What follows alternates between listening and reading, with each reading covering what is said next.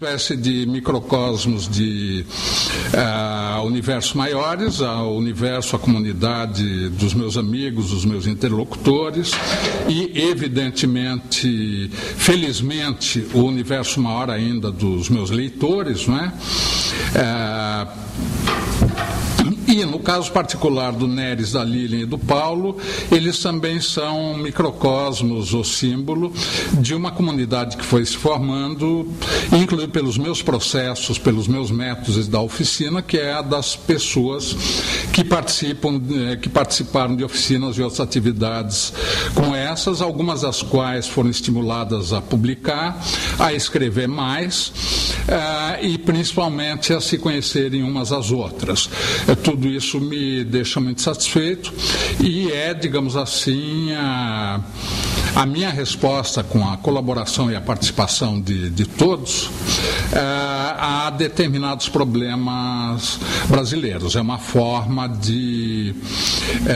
é um modo também tanto de me satisfazer quanto de participar e de dar a minha resposta a determinados temas, como nós vimos, tão prementes. A situação da poesia, historicamente, é paradoxal. A poesia sempre foi minoritária, não é? Principalmente desde o século XVIII, desde o estabelecimento de um mercado editorial, quando a narrativa em prosa se tornou um gênero dominante. Ao mesmo tempo, é a outra voz, como bem caracteriza Otávio Paz, não é regida por leis do mercado, ou raramente é, ao mesmo tempo exerce influência, ao mesmo tempo se projeta na diacronia. Eu sempre cito, né, a citação também é do Otávio Paz, aquele comentário do Ezra Pound para aquele diretor da New Directions, eu sempre esqueço o nome dele.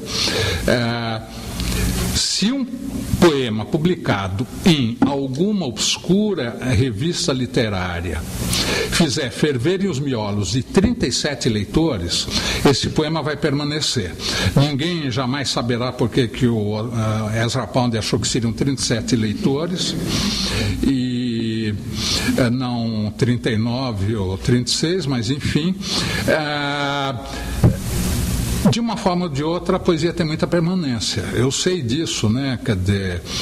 Como todos sabem, nessa altura eu estou completando algumas décadas de idade, né? Portanto, algumas décadas também desde que comecei a publicar. E é interessante comparecer à televisão, escrever em jornais de grande circulação, tudo isso repercute. Agora, o poema publicado, e o poema publicado em livro, tem um tipo de permanência que é misteriosa. Ele continua aí, vive reaparecendo. A poesia tem uma capacidade de sobrevivência, apesar de estar nos fundos da livraria, na melhor das hipóteses, que outros gêneros e outras iniciativas editoriais não conseguem ter, elas são mais transitórias, não é? Então isso é um paradoxo da poesia examinado a fundo a outra voz do Otávio Paz e em outras obras. Como eu disse, nesse tempo de efemérides, não é? Correspondentes a valores numéricos extensos, eu posso testemunhar, eu posso atestar realmente sobre a realidade dessa permanência da poesia, às vezes de um modo quase que mágico, né? Aqueles episódios que inclusive eu trato nesse livro que foi adquirido por alguns dos presentes aqui, não é? E que tem aqui o Volta, na escala do acaso objetivo, da relação quase mágica, não é? Do modo como o poema produz leitores e atrai leitores. Vide tantos bons encontros, a partir não da oficina literária, a partir da poesia, não é?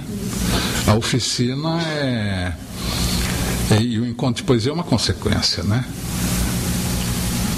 Se chama Estrangeiro à Tatuagem.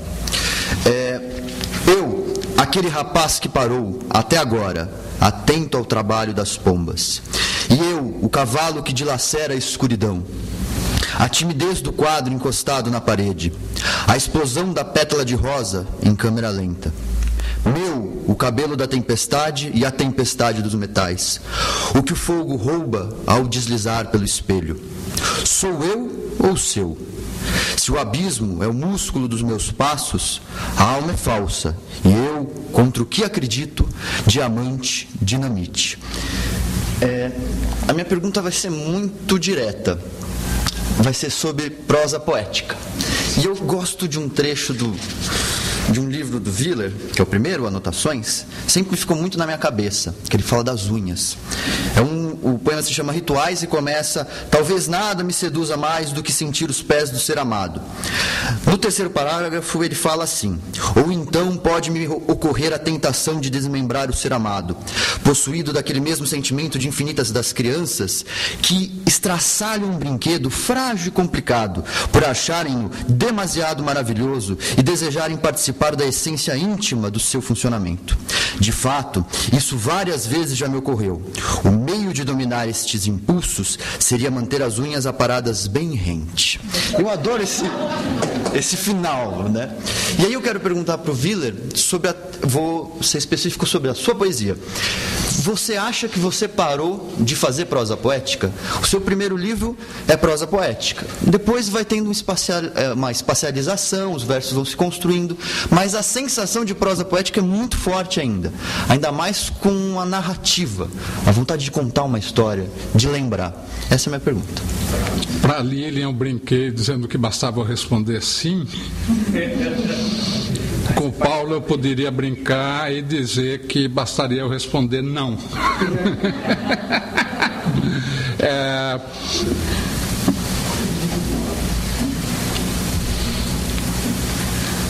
Eu espacializei minha poesia logo depois de publicar, ou algum tempo depois de publicar o Anotações para um Apocalipse, e ao mesmo tempo continuei escrevendo poemas em prosa, né? Agora tudo é prosa poética,